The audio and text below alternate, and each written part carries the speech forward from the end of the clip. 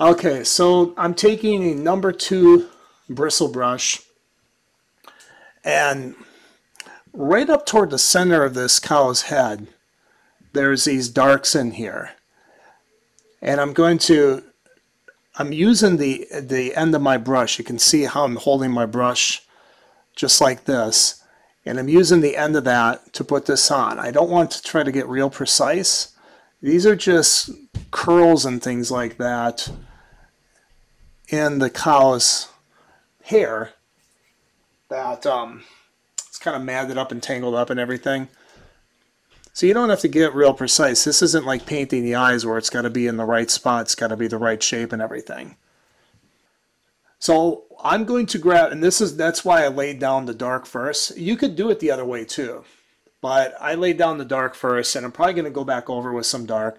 Now I'm going to grab quite a bit of paint here. You can see on my brush, I got a nice bit of paint, and I'm going to go on very gently. Notice how I'm holding my brush.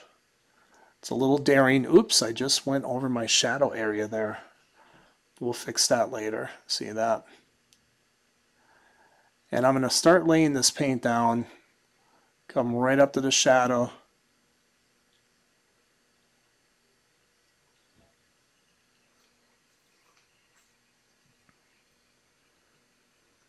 I grab some more. And then I'm going to come up where we put this brown color. And I gently lay it over it, and in some spots I can actually kind of push it down ever so slightly.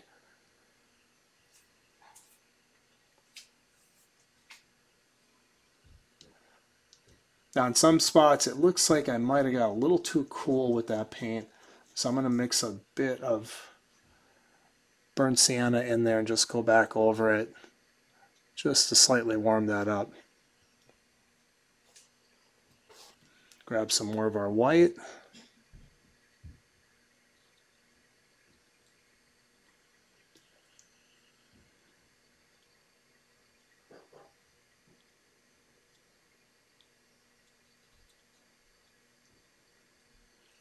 Okay, I'm going to grab a little more of this lighter paint and mix it up. Same color.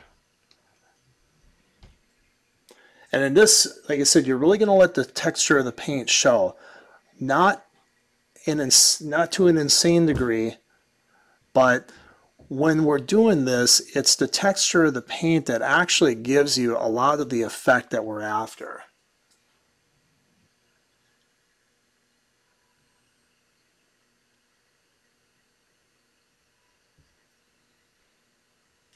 And then over on this side of the shadow right here, that gets a little slightly darker and slightly warmer. So I'm going to grab a little bit more ochre and mix that in.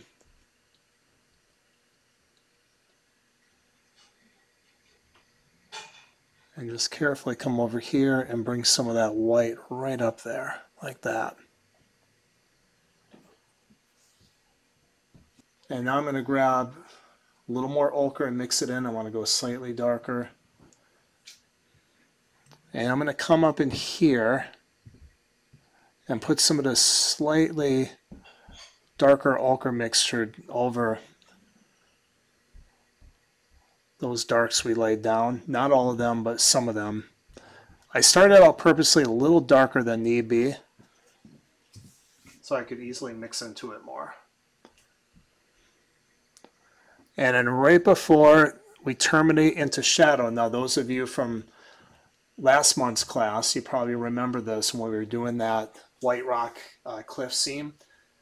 If you remember, the areas right before, and this is pretty universal no matter what your subject is, before your light area terminates in the shadow, you have that area that gets a little darker and a little warmer right before the shadow. And that's what I'm going to do here with just a little bit more ochre on my paintbrush. Just kind of right on the edge there. And then you just go through, I'm going to clean up. You know, I have some white areas between the shadow and the paint I put in. Just going to go in and kind of clean those areas up, just cover them with paint. I did mess up the eye a little bit on this cow. We'll be able to fix that pretty easily. All right, I'm going to grab a little more burnt sienna and just a touch of Viridian. I do not want to neutralize this too much because mixing this into the white is going to neutralize and cool it quite a bit. So I definitely want to leave this a little warmer, and I might add just a touch of ochre as well.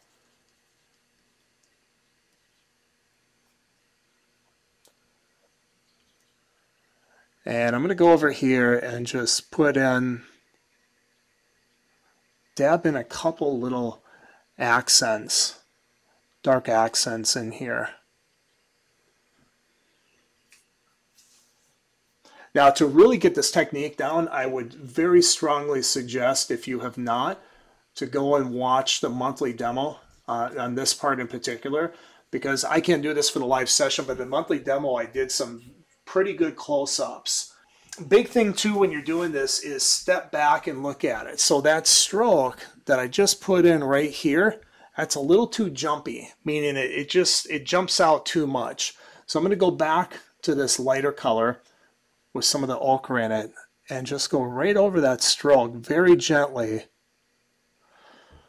Not push on it too much, but just a little bit, and that's going to help lighten that a bit. Thanks for watching this short clip from my most recent live oil painting session. Our group, Oil Painting at Home, meets online 4 times a month through Zoom, and we work on an oil painting together from start to finish. Members of the group interact not only with me, but with each other while we paint, and they get live feedback on their work. Each session is recorded, which allows members to catch up on anything they may have missed or would like to see again. I also record myself doing the same painting privately in my studio with full commentary. This lets students see how I do the same painting from start to finish in just 1 or 2 sessions using a wet-on-wet technique. We also meet together for live Q&A and critique sessions, and not only that, but members get immediate access to all past painting sessions so they can learn how to paint a wide variety of subject matter at no additional cost. This amounts to hundreds of hours of instruction. Access to Oil Painting at Home's live sessions are very limited and turnover is very low. So if you've not done so yet, sign up on the priority list by clicking on the link in the description below. Once a space becomes open, I'll let you know.